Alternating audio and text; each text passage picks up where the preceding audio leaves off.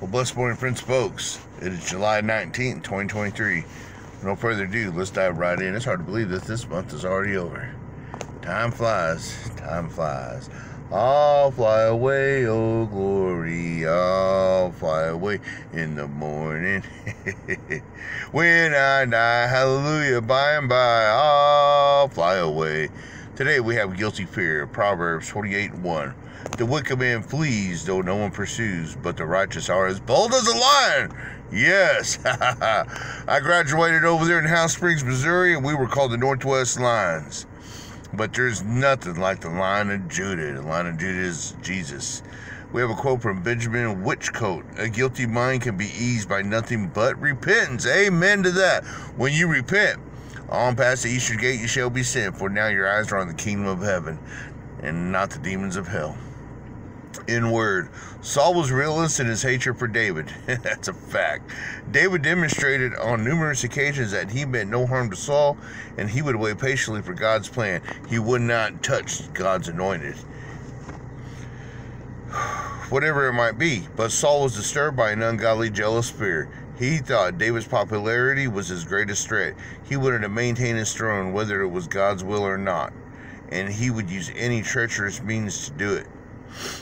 Those who have an evil disposition toward others are often imprisoned by their paranoia. It hounds them relentlessly wherever they go.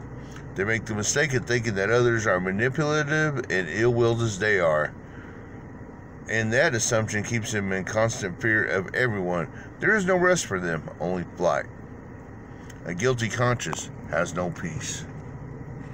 Those who are pure in heart, however, have nothing to fear. They assume the goodwill of others because they have it in themselves. They trust the power of God to protect and establish them because they have seen His power at work within their own hearts. They are not worried about the judgment of God because they know His righteousness, and they are not worried about the judgments of men because they know God's love. A clear conscience is always at peace, and it feels the power of the Almighty. The Almighty, Gohak, Mahel, Daki, I, Akbaradia, Nataese, Oshe, God. Much of the anxiety we feel, the conclusion. Much of the anxiety we feel is a product of a restless guilt deep within. We don't trust God because we're convinced we have failed Him. Our conscience will not let us rest, and we cannot trust anyone else either. We are jumpy and paranoid, ready to flee. We are sure our sins, however large or small, will find us out. What is the remedy? The cleansing that comes from the one we flee. He pursues us, but not for vengeance. It's for redemption. He wants to replace our guilty conscience with a heart at peace. Trust Him. Let Him make you bold before Him. The righteousness is freely offered to you. Oh, you always hear me saying the devil comes to steal, kill, and destroy, which is in the Word. And it's a fact. Look at the world. But the Lord comes to heal, redeem, and restore. And this is why we use our hands. You know, people think they use their hands for this. No, man. You use your hands to lay on people and to pray. They are healed, redeemed, and restored. And this is the excellence I learned from my pastor, Mona Bearshield. She is my mother-in-law, but she's also my pastor. And I get more of a strict teaching because she's going to pass that mantle down to me. And at first, I can see it clear as day. No one's going to carry it on but us that have that fire of the Lord within us. Just like Elijah to Elisha. And, man... There's just so many great things right here. Not for vengeance. He pursues us, but not for vengeance. You know, when you know the Lord, you're not going to face judgment. Once you're going to face Him, you're going to lay the crowns at His feet, and He's going to say, job well done, good and faithful servant. But for those that rejected Him time and time and time again and did not make Him their Lord, their Savior, their King, their war chief against the thief who comes to steal, kill, and destroy, all those...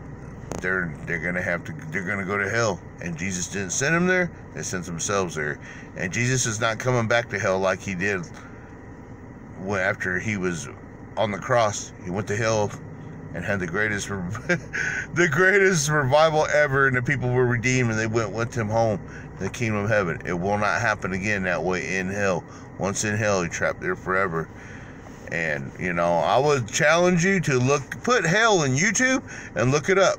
See what you come up with. And if that don't scare the hell out of you, I don't know what will, honestly. I've been doing this so that I'm sharpened up once a week, because I'm going to have a hellfire message coming.